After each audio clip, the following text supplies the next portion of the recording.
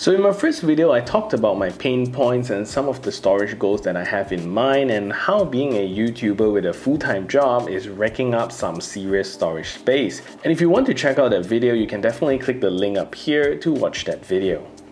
So unlike traditional storage system, NAS storage or NAS storage servers are storage devices that have an active internet connection to your internet, hence the name network attached storage. So the beauty of it is that once it's connected to the internet, you can access it anywhere in the world as long as you have an internet connection and also some configurations. So I'm personally a very organized person and I like my storage to be organized properly as well. So I've created storage segmentation for my work documents and another storage location for all my YouTube videos and another storage area for my family storage so I can store some of my family photos, some of the family videos that I have. So the beauty of using a NAS server like the Synology is that you have access to your storage just like you're on another PC.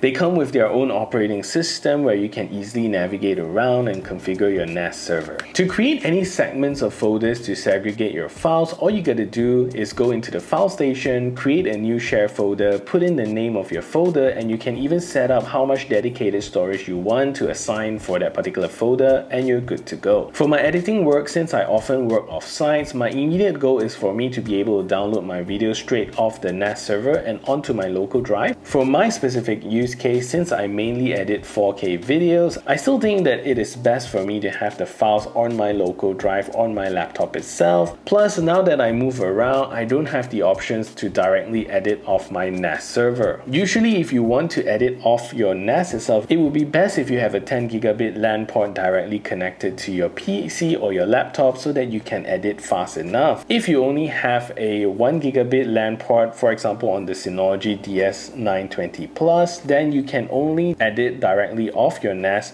for up to 1080p smoothly. Anything else above 1080p, it's best that you have a 10 gigabit LAN. And ultimately, once I complete my video project, I export my video and immediately export them into my NAS server. And in that case, it serves as a backup, and secondly, I can directly upload them to YouTube from there without having the same copy inside my laptop itself. Because output videos are also fairly big, and because my videos is in the middle range of 8 to 10 minutes, sometimes 11-12 minutes, that will give it about 5 to 10 gigabytes per video. So it's good that I can very quickly upload them into my NAS server and also upload them into YouTube directly from there. So ultimately, I'm really happy that I have the Synology NAS as my storage solution now, and I cannot imagine going back to the time where I have to carry around hard drives and pen drives and memory cards just so that I can edit my videos on the go. So now, as long as I have an internet connection, I'm always going to have my files on hand. So if you want to learn more about the DS920 Plus and how you should go about buying your first NAS server, definitely check out the next video in this series.